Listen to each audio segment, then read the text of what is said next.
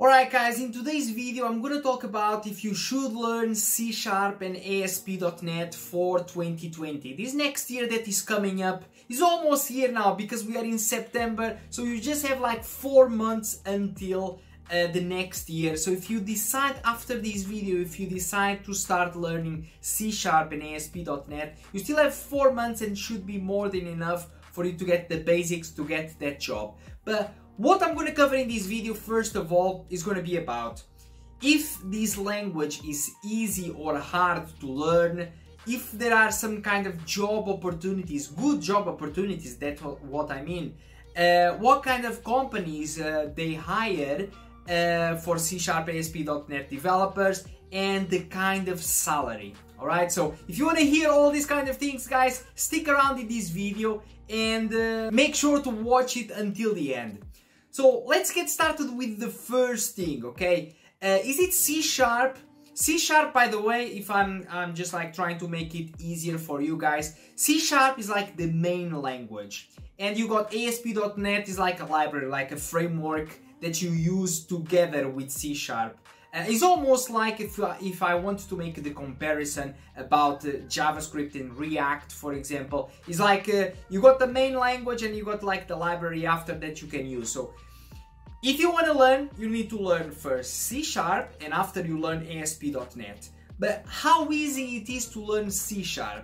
C# is a language that is a little bit closer to C and C++, okay? So this is like these kind of primary languages, because with C and C++ are these kind of languages that they give you a lot of control. These languages that are used for software, for hardware, for many different things. They are almost like the parent languages of all. Everything starts from there. Of course, everything starts from assembly, that's another kind of language. Then you have C, and then you have C++, and everything comes around based on these kind of two languages, C, C++.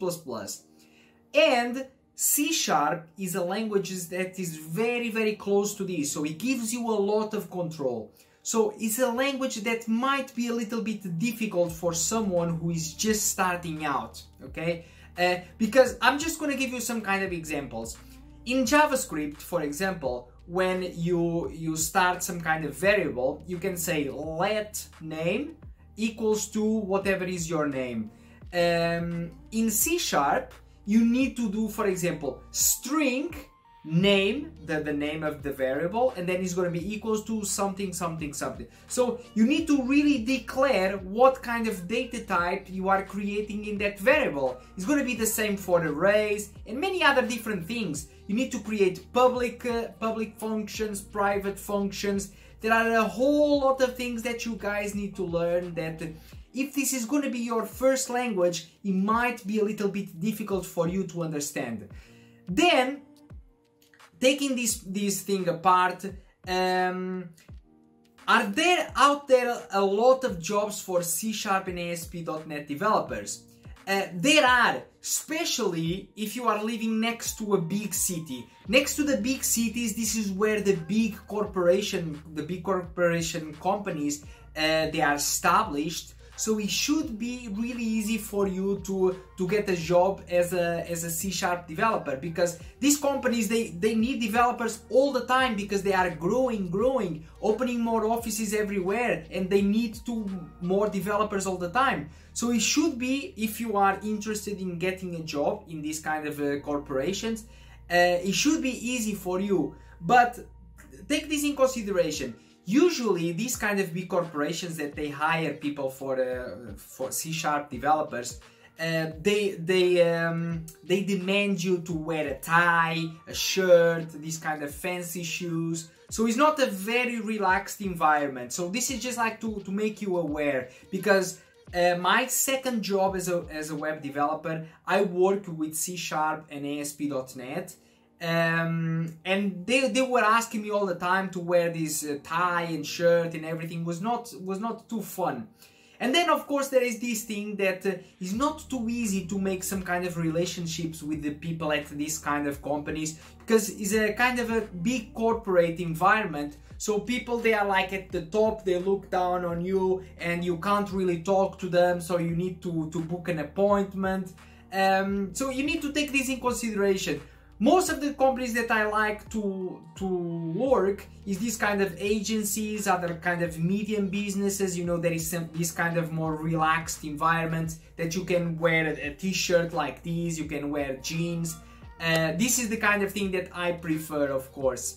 But if you guys don't mind all these kind of things that I mentioned, go for it. And now let's go for something else, that is salary. Okay, salary is a big thing that most of you guys want to know.